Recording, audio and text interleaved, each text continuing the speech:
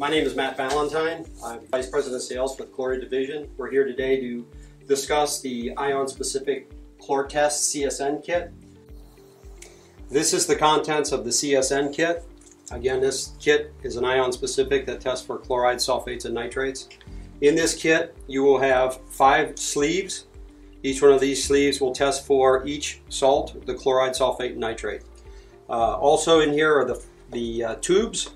The Gitagawa tubes here are specifically for chlorides only. That test is always performed first once you've done the extraction. The nitrate strips are also in the kit. Those contain 5 separate nitrate tests. Again, it's used with the same extract material from the original tests. The sulfate test, it contains the meter. You utilize the funnels, the extract material itself in the jars, barium solution, along with the filters. This test kit comes with complete instructions on how to do each and every one of the tests. So it's printed on the case itself, so if you ever have any questions, you can refer to that. It includes also the battery charger and the power cord for it. So we'll start with the chloride test. There is an extract bottle. There's extract material in here. You'll take the lid off, you'll pour the extract material into the sleeve. You'll take the sleeve out. You take the top, you want to twist it up so it looks like this. So you twist the bottom up so that all the liquid's in the bottom, and the reason you do that is so you don't lose that extract material. And once you've gotten to this point, you can see some of the tabs already pulled up. You have a flange, a little flange on each side to pull the protective coating of the paper off of the sleeve. Once you get to this back piece, when you have gloves on, it's very difficult sometimes to get that edge off of it. So what you want to do is you kind of want to pinch it, and you can use your finger as you're pinching it to loosen that edge up. Pull it off. Once you have that all off, you go to your substrate. So if you're going to put it on a upside down or a vertical or overhead, you want to make sure that you have that twisted, not to lose material. Press evenly all the way around. Once you've gotten to that point, you can loosen it up, which allows your extract material access to the substrate. And what you do with the sleeve is you'll take that liquid and you'll massage it onto the surface for about 2 minutes. And the reason you do that is the 2 minutes allows for the full extraction of the maximum amount of salt, so you know what you're dealing with. Once you're done with that, you'll take the sleeve and put it back into the holder. You'll take the tube out. You want to make sure you don't touch either end of the tube. And at that point, what you want to do, there's a tool in here. You need to be careful not to lose it. So when you're done, put it back in the box. But there's a little hole in the end of that. What you do is you put it on the end of the tube and you break the little glass ends off. At that point in time, you'll put the tube into the sleeve, into the liquid. And there is an aspirator bulb included in the kit. This is only to start the wicking process. So you'll squeeze it, put it on the end of the tube and let go and allow it to wick to the very top. And you'll see once the liquid gets to the very top. Once that material is extracted clear to the top, you'll take it, and as you can see here, it's marked. So the liquid, once it wicks clear to the top, it's going to give you a definitive color line. At that point in time, it'll tell you wherever that line is going to be where your ppm of chlorides or micrograms per centimeter squared of chlorides. It's an exact test. Once you're done, do whatever documentation you need for the testing process, and you can discard the tube. We'll move on to the nitrate test. And the nitrate strips come in the kit. It has variations of color. It'll determine what your nitrates are.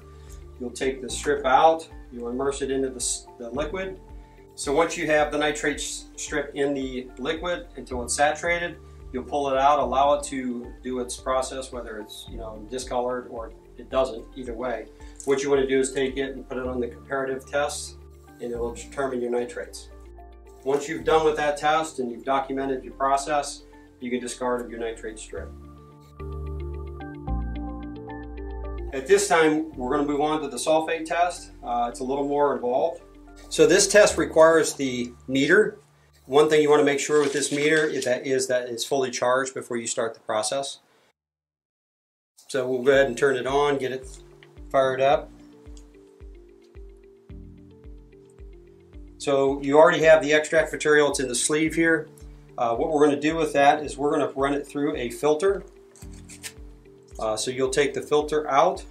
You already have the empty jar that you've used the extract material out of, which is empty now. So what you'll do is you'll take that off, set it down.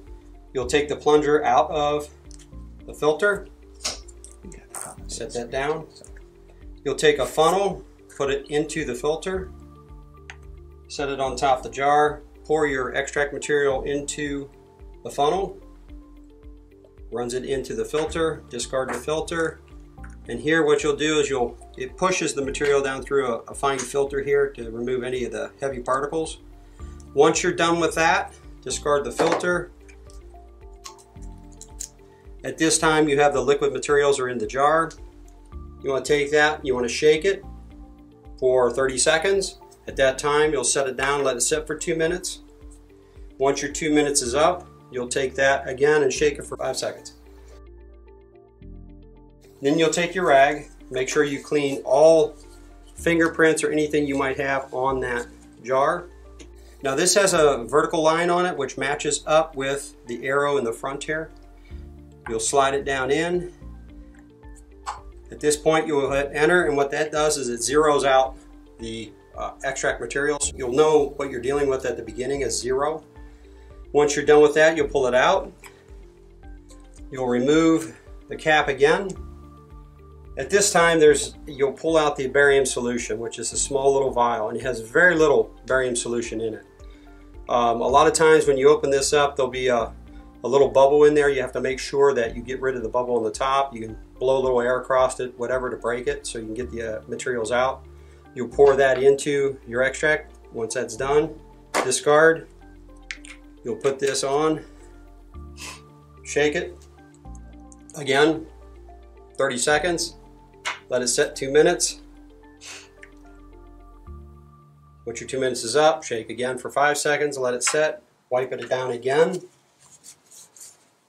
And again, you'll line up the vertical line to the arrow. Close it and you'll hit enter again, and what that will end up giving you is a reading, and the result will be sulfate in ppm or micrograms per centimeter squared, and that'll tell you what you're dealing with on the substrate.